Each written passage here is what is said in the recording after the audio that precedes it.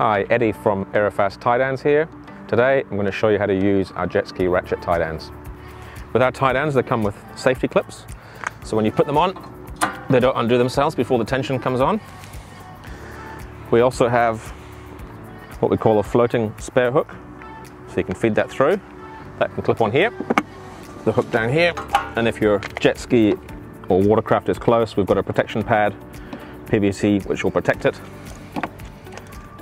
Basically feed it through, pull a bit of tension on it, and then ratchet it up.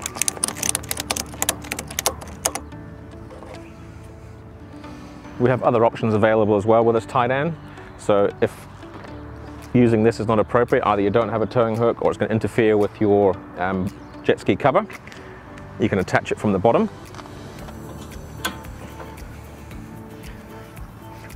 You don't use the spare hook, feed it through the eyelet, through to the other one, pull it through and feed through like previously. Once you've set the tie down up on your jet ski and you end up with excess webbing like this, for example, there's no problem cutting it off, maybe 12 inches of extra webbing there, and burn the end with a lighter so that it doesn't fray. One thing you need to be really careful of is some jet skis and PWCs have these buckets that drop down. So when you start the motor up and it's on the trailer, it could come down and this can interfere with it. So I'll show you a third way that we can utilize a tie down to eliminate that problem.